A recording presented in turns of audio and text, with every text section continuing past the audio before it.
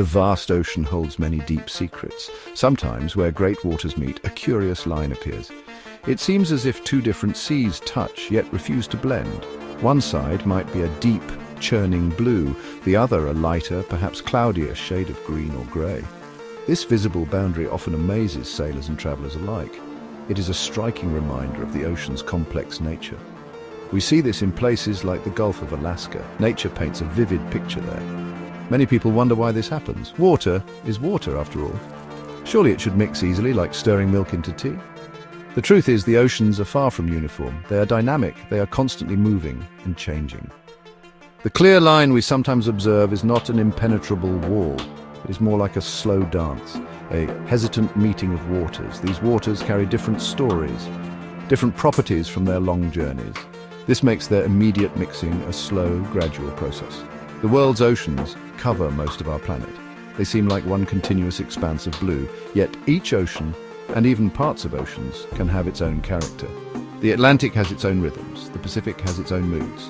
These differences are born from many factors. Sun, wind, rain, and the shape of the land all play their part. These differences are the very reason why they sometimes appear to separate. Understanding this is to understand the ocean's heart. In this exploration, we will journey into these differences. We will look beneath the surface at the unseen forces. We will learn about the powerful currents that flow like rivers. We will discover how warmth and coldness create divides. We will also see how saltiness plays its crucial role. It is a fascinating story of physics and chemistry. It is a story unfolding on a grand oceanic stage. The ocean always has more to teach us. Within the great oceans there are mighty rivers. These are not rivers of fresh water, but currents of seawater. They flow for thousands of miles, unseen from the surface. These currents are driven by winds, by Earth's rotation, and by differences in water density. They carry enormous volumes of water across the globe. Some are warm, moving from the tropics. Others are cold, flowing from the polar regions. These currents are the ocean's great arteries. They shape our world in profound ways. These powerful currents can act like invisible walls or gatekeepers. Imagine two large rivers of air meeting in the sky. They do not always mix instantly. Similarly, when two ocean currents with different origins meet, their waters resist blending. One current might be colder and saltier, the other might be warmer and fresher. These distinct water masses tend to slide past each other, or one might flow above or below the other. This creates the boundaries we sometimes observe. A clear example is the Antarctic Circumpolar Current. This is the largest ocean current on Earth. It flows eastward all the way around Antarctica. It is a formidable stream of cold, dense water. This current effectively separates the frigid Southern Ocean from the warmer waters of the Atlantic, Pacific and Indian Oceans to its north. It acts as a colossal barrier, limiting the exchange of water. This helps maintain Antarctica's unique icy environment. It is a true giant of the ocean. Ocean currents do more than just separate waters. They are vital for our planet's health. They transport heat from the equator towards the poles. This helps regulate global climate, making Earth habitable. They also carry nutrients, supporting marine life in distant regions. So, while they can create divisions, they're also essential connectors. Their boundaries are dynamic zones full of life and activity. The ocean's circulation is a constant, powerful force. Water temperature is not the same everywhere in the ocean. The sun warms the surface waters near the equator. These waters become quite warm. In contrast, the polar seas receive little sunlight. Their waters are very cold, sometimes near freezing. The Atlantic Ocean stretches from the Arctic to the Antarctic. The Pacific Ocean is the largest and deepest. Both oceans have vast areas of warm and cold water. These temperature differences play a big role in how waters interact.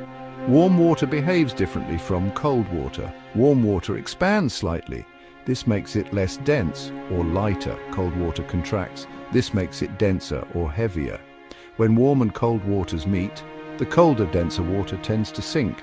It will flow beneath the warmer, lighter water. This creates layers in the ocean, much like layers in a cake. These layers do not mix easily or quickly. It is like trying to mix oil and water, though the effect is much more subtle in the sea. Consider a place where a current from a warm region meets a current from a cold region. This often happens where the Atlantic and Pacific Oceans interact, especially in the turbulent southern latitudes. One ocean might bring cool water from near the poles. The other might carry sun-warmed water from the tropics. This significant difference in temperature creates a thermal barrier. The waters hesitate to merge. They form a front, a zone of transition. This creates the visible lines sometimes seen from ships or planes. This separation caused by temperature is not permanent or absolute. Over time, mixing does occur. Waves, winds, and tides stir the waters. Heat is slowly exchanged between the layers. The sharp line we might see on the surface is often just the most visible part of a more complex three-dimensional boundary.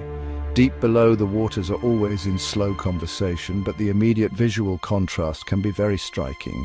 It speaks to the distinct thermal energies these great oceans carry.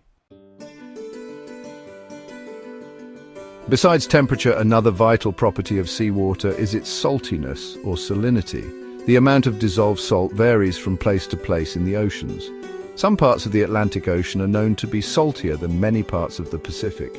This difference in salinity arises from several factors. Rates of evaporation play a role. When water evaporates, salt is left behind. The input of fresh water from rivers and melting ice also reduces salinity. These processes create a patchwork of saltiness across the seas. Just like temperature, salinity affects the density of seawater. Saltier water is denser than less salty or fresher water. This is because dissolved salts add mass to the water. So when waters with different salinities meet, the saltier, denser water will tend to sink. It will flow beneath the less salty, lighter water. This creates another form of layering in the ocean. This layering, based on salinity, also resists quick mixing. It contributes to the distinctness of different water masses. The combined effects of temperature and salinity determine the overall density of seawater. Scientists refer to this as thermohaline circulation, thermo for heat, haline for salt. Cold and salty water is the densest. Warm and fresh water is the least dense. When the Atlantic and Pacific meet, they often bring waters with different temperature and salinity profiles. These differences in density are a primary reason why they don't mix readily. It is a delicate dance of heat and salt. These two factors often work together to keep water masses separate for a time. So, the fascinating line observed between oceans is often a meeting point. It is where waters of significantly different densities encounter each other. It is not a solid, unyielding wall, but rather a zone of slow, gradual mixing. Understanding these phenomena, currents, temperature, and salinity, helps us appreciate the ocean's vast complexity. It reminds us how these immense bodies of water are interconnected, yet wonderfully distinct. The sea is always revealing new wonders to those who look closely. It holds endless stories within its depth.